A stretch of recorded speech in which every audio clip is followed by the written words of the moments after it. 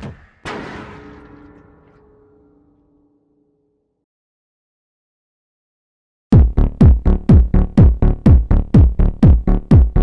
you go. Hello all you dork shelvers, this is Noah here with Jake Lloyd, aka Anakin Skywalker, aka, spoiler alert, Darth Vader. How you doing, Jake? Not too bad. How are you? Good, good. It's been a long day. It's nearing the end of it. Yeah, but it's been fun and interesting, like all the conventions are. You definitely take away some good stories. Yeah, it's getting kind of old hat for you now, eh? Yes, and thank you. You were the first person in Toronto to say A, which makes me super happy. Well, I can work it in several more times if you want, eh? That would be sweet. All right. See, the good thing is I'm asking the questions, so I can really finish them all with a A. Yep. Yeah. There we go. All right. So, how much do you remember? Like, you were about 10 when you got the role, right? 8 actually. 8. It must have been a pretty like drawn out or like extensive casting process. What was that like, eh?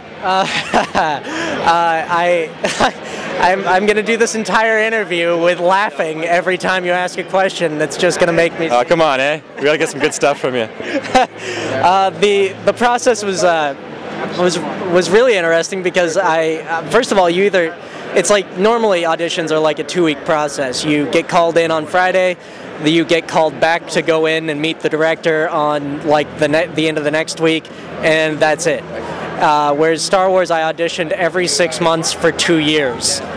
So wow, I knew it was gonna be long, but I had no idea that it was like. So you started when you were like 4, started auditioning for Anakin. Like 6. Canadians aren't so good at the math, eh? It was my nerd moment. I had to nitpick details. And so you started off, like you started auditioning when you were 8, you're saying, because you didn't start filming until you were like 10. No, we started filming when I was 8. Oh. And started auditioning when I was 6. Wow. And the film didn't come out until I was 10. Oh, okay, that makes sense, makes sense. And what was like your fondest memory of the whole Star Wars experience? It's kind of hard to narrow it down to just like one. Yeah. I mean... Natalie Portman. She's a very sweet girl. I mean, they're just things like hanging out in the cafeteria and talking with some of the British guys about grammar and being 8 years old and really stubborn and just being like, no, your is spelled this way, and then being going, I spawned the bloody language, it was spelled this way, and stuff like that. It was. Well, they may have spawned the language, but they've also had a lot longer to ruin it than the New World has. Fair enough. I think they butcher a few words myself as well. Yeah, me too. Yeah, and so now you're more behind the camera these days? Yeah, actually, I'm looking to go into editing. Right now, I'm directing a music video. So. Is it like an indie band? Kind of. I mean, it's got a lot of potential to be mainstream, but it's actually just a solo artist, Mallory Lowe, and she's this super cute Asian with like she sings jazz. Oh yeah. Yeah. It's. Are you based in LA? Yeah, and if you want, you can always keep track of that process on my Facebook page. I keep posting that stuff all the time. Okay, so just look Jake Lloyd on Facebook and keep up to date on all those happenings? Yep, pretty much. So did you ever hear about any of like the fan cuts of episode 1 on online? Like there was like fan edits. Yeah, I've heard of those. I haven't gotten the gall to go and watch them. Well, I wanted to ask, if you were to cut your own, what would you change if you got to do, since you're putting on the editor hat now, if you were going to recut The Phantom Menace? I don't know. Well, I'd have to ask for the original 6-hour cut.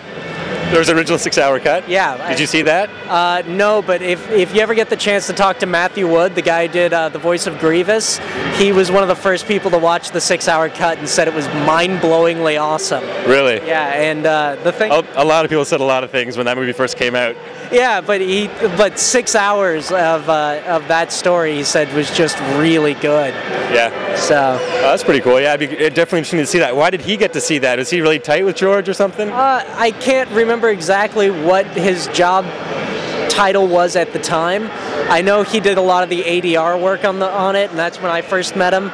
But he just like, George came in, gave him a copy, and was like, here, sit down, have a look, tell me what you think. And he was like, hell yeah. So. You don't have any communications with George anymore? Does he hold up in the Skywalker Ranch most of the time? No, I saw him this last summer, and that was really cool. Got to meet Jon Stewart at the same time, and I was all starstruck. Yeah. And it was really cool. When you saw George this summer, were you rocking this goatee look? No. Because I'm thinking he might have, like, second guessed shooting episode 2 back then. He should have waited. You got like the little, like, almost like Anakin going to the dark side thing over here. Yeah, it just helps. I do what I can to not get recognized on the street. Well, it helps that there was that whole puberty phase in between, right? Like, Ewan McGregor still looks pretty much the same. He probably gets recognized, like, but I imagine like you've got like some years in between, so. It definitely helps, and yeah, I'm very happy I went through puberty.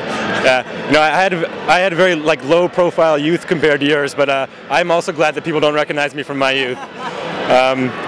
Anyways, one more question. Our website is called Dork Shelf, so everyone we interview, we ask them, what's on your dork shelf? What do you like to geek out about? What do you collect? What do you show off when people come over?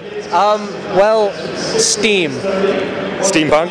No, yeah, I am a big Steam user. Actually, every couple weeks on the fan page we do a giveaway to like get more people on Steam, and give away copies of Left 4 Dead and stuff, and just so I can nerd out and play with fans, and because it's nice to talk video games as opposed to Star Wars every once in a while with the fans. And do they ever try to like steer the conversation over to Star Wars? Like I'm doing now. Well, I play Call of Duty with them too, but unfortunately on like you can't just, there's no vent or Skype or anything when you're doing it on PS3, and so we'll get into lobbies and they'll be like, yeah, what was this, and this like, and I'll be like, well, this, and this, and then some guy will be like, excuse me, you were in Star Wars?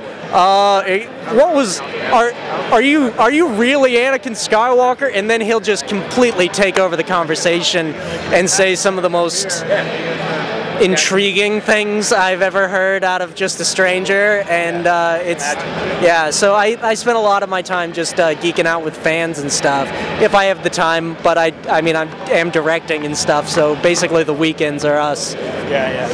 So you're all finished with school now and everything, right? Took some time off. I wanted to get my hands dirty before I finished it off.